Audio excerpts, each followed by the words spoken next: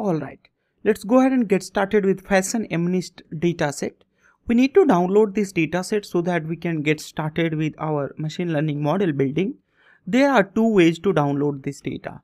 But before that, let's see the details of this data. So you need to click on the given link where you will be taken to Fashion MNIST data.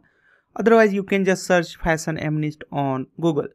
In fact, there are many ways to get this Fashion MNIST data. It's open source data. You can search it on Google.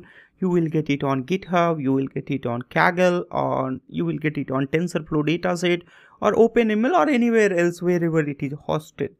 So it is available almost everywhere. Then this Fashion MNIST data have here a lot of the description about its data.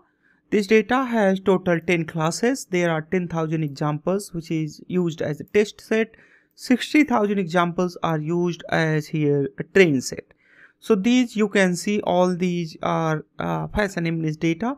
These image size are 28 cross 28. If you multiply those, it becomes total 784 pixels here.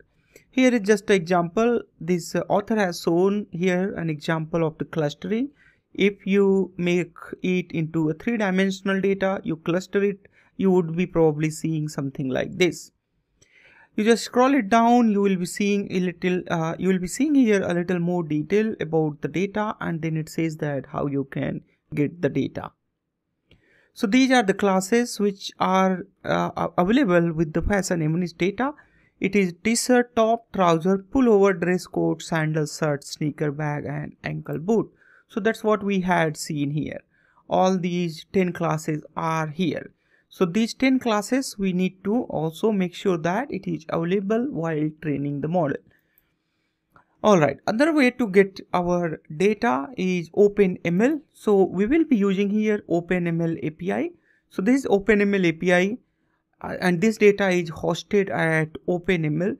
OpenML is a site where you can find out at least 5,000 data set in a current date, and every day more data set is getting added at OpenML. So it's a complete list of the data set. We will be downloading our data from the OpenML. It's pretty much simple. We will use scikit-learn library to get it through the OpenML. Again, you will get the same kind of description for the dataset on OpenML as well. These are the 10 classes which we will be using to train our model, and this says that total 785 features. In that, one feature is class feature and other features are input feature, which are 784 features there. There are total 70,000 instances. In that, 60,000 instances we can use for training and rest 10,000 instances we can use for testing.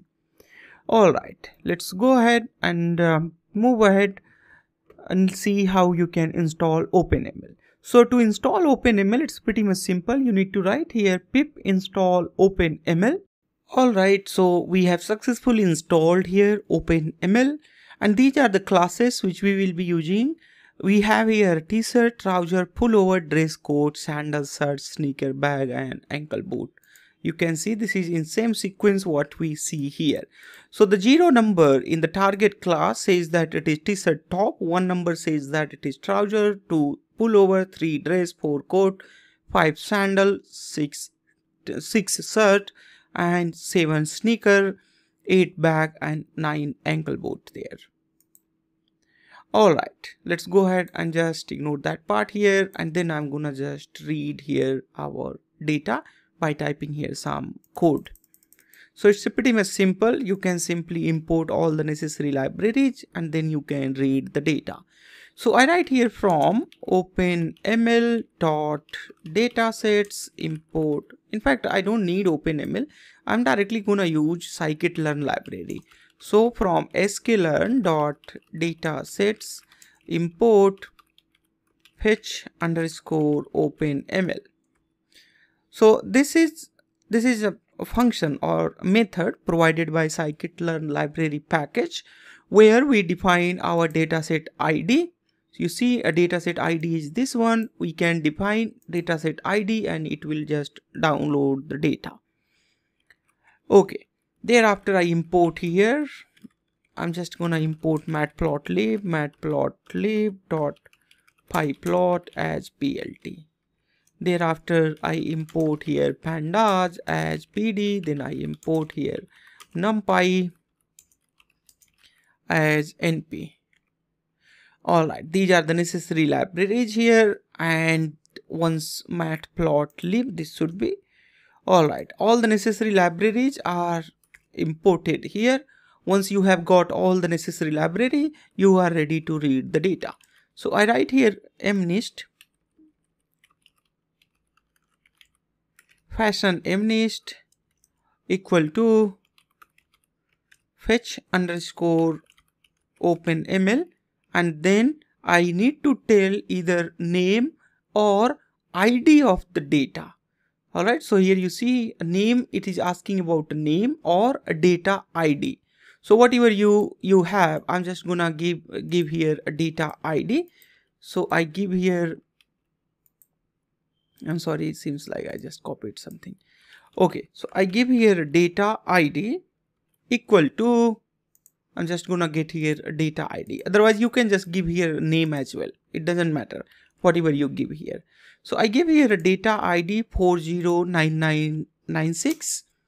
Then I say here cache is equal to cache is true. That means if data is downloaded, then do not download it on multiple run.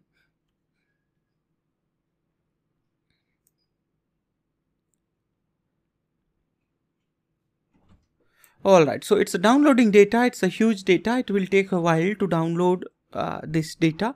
Once data is downloaded, then you can print out your data keys by simply typing fashion MNIST and here keys. Alright, let's go ahead and run this part as well so that we can get keys as well. So data download has been done successfully. You can see the keys of your data. You have here data, target, frame, categories, feature maps, feature names, all these things are here. Alright, so we have successfully downloaded our data. For the analysis, we will continue in next lesson. I'll see you then.